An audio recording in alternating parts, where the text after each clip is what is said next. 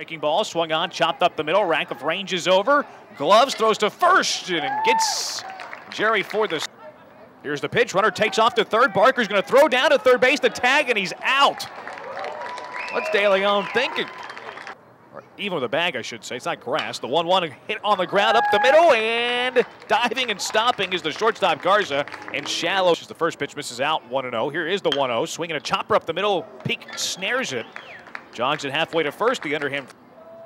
Here's the payoff pitch. Swing and a drive in the air to left center field. It's going to send forward the second, back into the gap, and he dives, won't get to it. It's going to bounce towards the corner.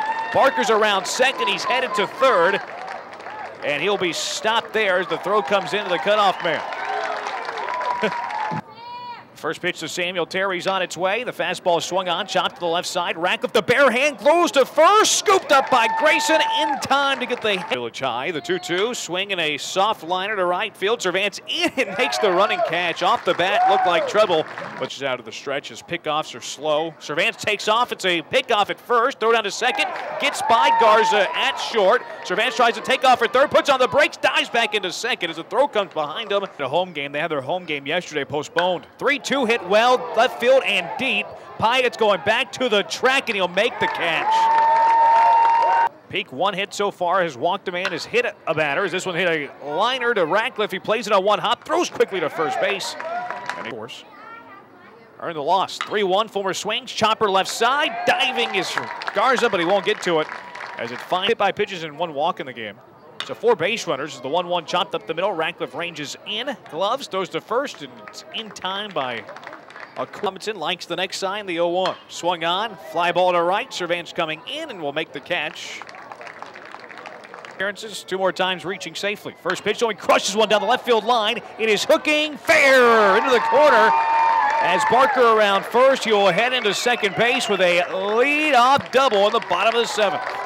First pitch, pitch is on its way. Statting takes it, gets by the catcher. Dishman goes to the backstop, and Caleb Barker advances to third on the wild pitch.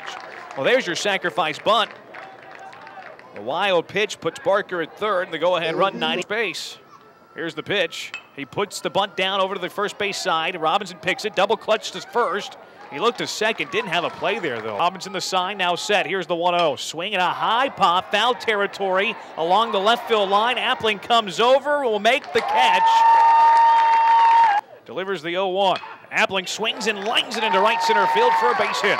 And the Cougars have their leadoff man aboard.